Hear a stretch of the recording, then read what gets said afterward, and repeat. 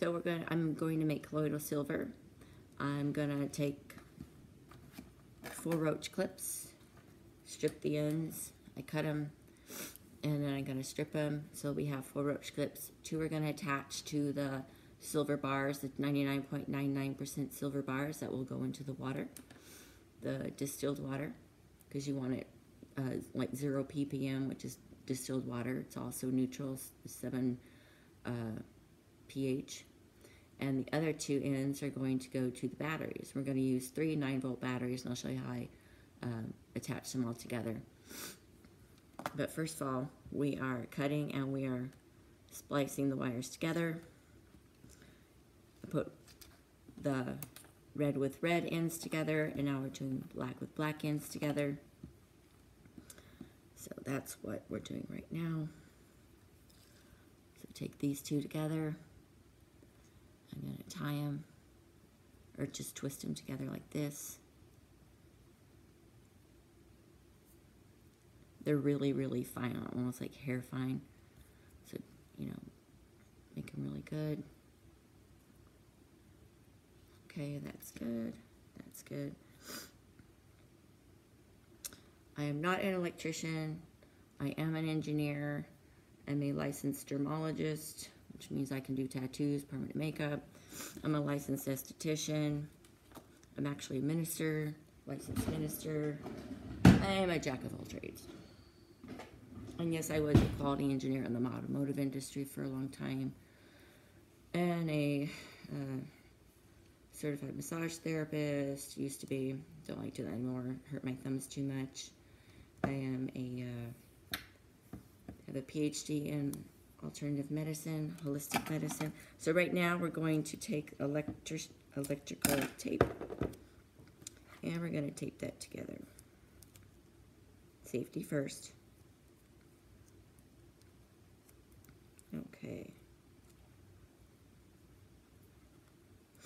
And really the only thing what engineers are good at, it's troubleshooting. You just figure out how to do something. That's what makes an engineer an engineer. Okay. And their expertise, you know. Mine was in quality. I used to do a lot of statistics and have to run the numbers to make sure and verify, you know, the quality was good before you sent out any products that were out of specification, blah, blah, blah. I used to be a black belt in SPC. Okay, so here we go. Now we got the wires are all connected. So we got the 2 together. So we have the 4 roach clips, okay? And then I'm going to show you how we attach the batteries. Be right back. Okay, so we're going to attach the 3 9-volt batteries. You basically you want 24 volts or higher. I've seen some people use like 36. It probably just takes less time to get the ppms in the water that you need, because you want to go between 10 and 30 ppms of silver in your nano silver in your water.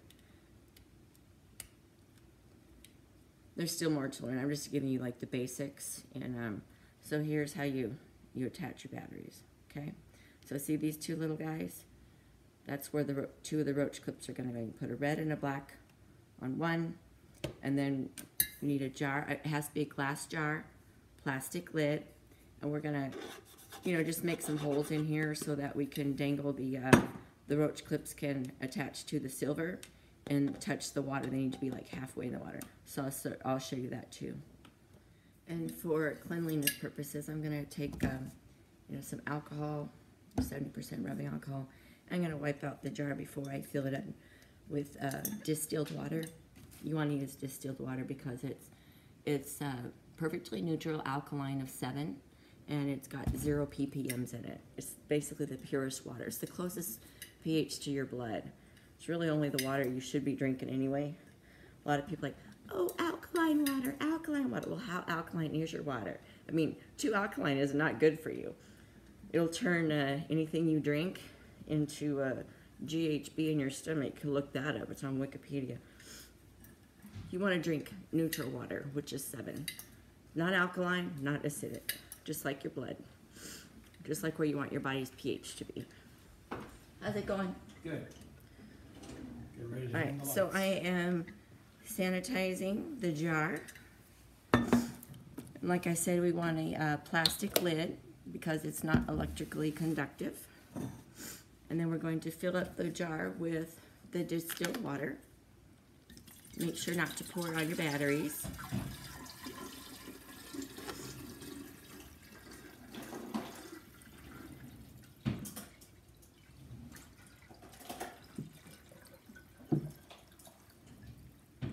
Should be. Yep. Woo, all the way to the tippy top. All right, got it. Okay, and there's the lid.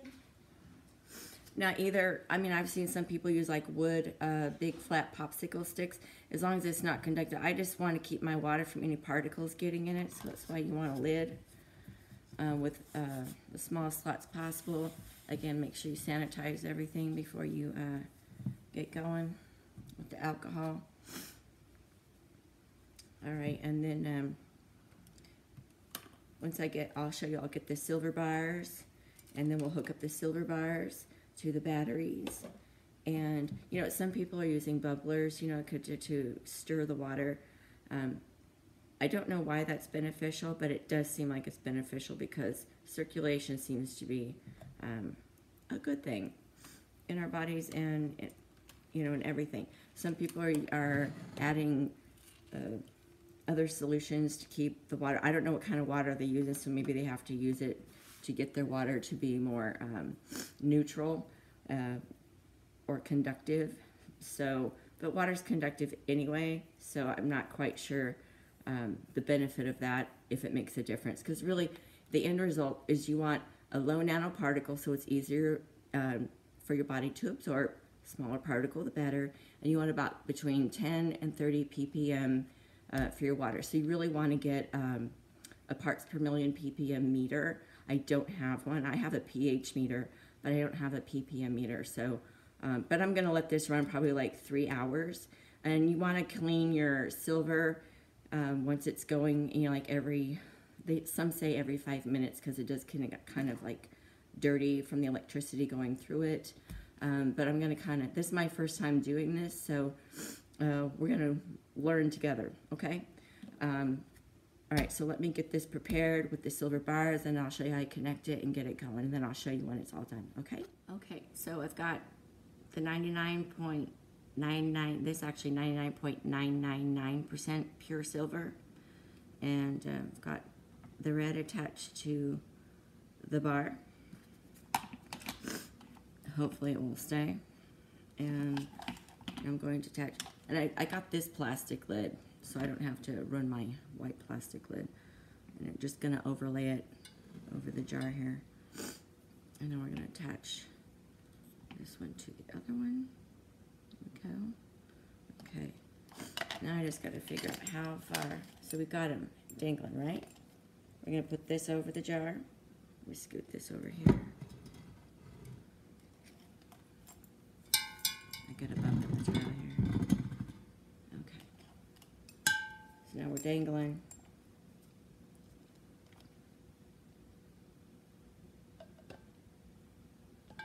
Looks like one is further in and the other. Let's see how far in they are. They look pretty good. So I'm going to take some tape.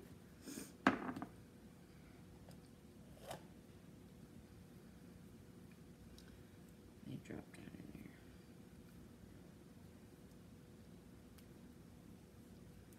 I'm just going to use some electrical tape and tape it so that it holds it properly.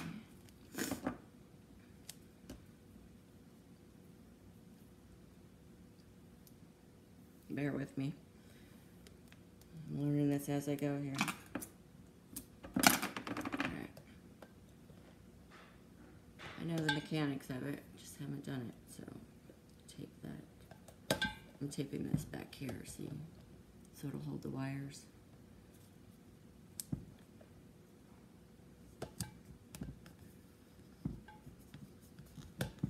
Okay. That looks good. All right. Now, here's the magic. Let's see how this does. Okay. And it doesn't really matter because both bars are the same. So we're going to take our batteries. Now we're going to hook up one side and the other.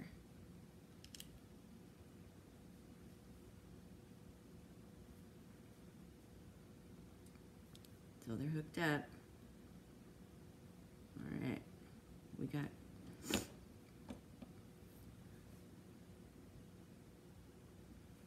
me see if I get better. I don't really see anything going on yet.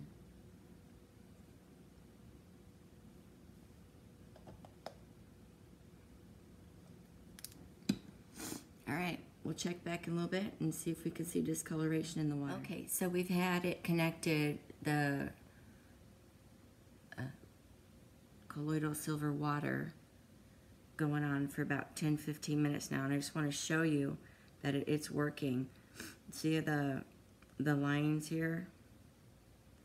It's gone all the way down from up here. See if you can see it from this angle better. It looks like clouds trickling down into the water from the bars. You can see the bars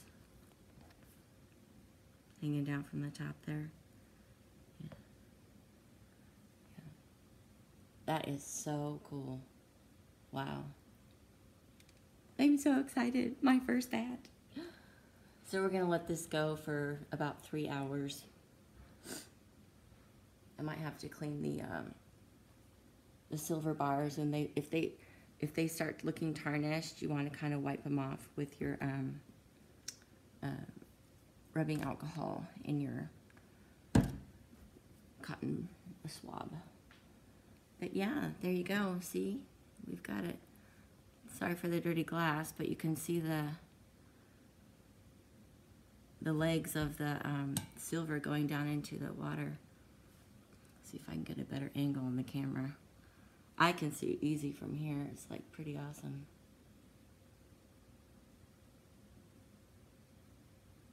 And that's really one of the ways that you can tell otherwise to the naked eye if you don't have like a flashlight, you know, like one of these high-powered flashlights. You can't really see it. But that's why you also want to get a ppm measurer. That way you can know when you've got the right amount.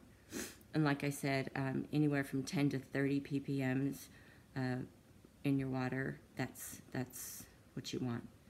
And the BioActive, the higher the nano, which has to do with the volts that you use, like we're using, I think this is 27, 3 times 9 is 27. So that would be 27 volts in the water, of a gallon of water. So, you know, think about how much you saved. I mean, I know I was buying 10 ppm, the BioActive NanoParticle Colloidal Silver at Whole Foods. And it was like $36 for 16 ounces or something like that. So this is definitely going to last a really long time, and that looks amazing. So you can see there you go. It's a better angle. But there you go. And then you'll have your water, and it should last you a really long time. I put it in my cat's water. I mean, you know, it's anti-inflammatory, it's antibacterial, it's antioxidant, so it helps the free radicals. It's good for skincare. It's good intrinsically, extrinsically. You can use it as eye drops. It's great. It's cured like my cat's eyes infections. My daughter's cat had an eye infection. It helps allergies. So there's really, I put it in my nebulizer if I have any like lung infections or any coughing, colds, flu, anything. It's great. So you really want to keep this on hand. It's one of the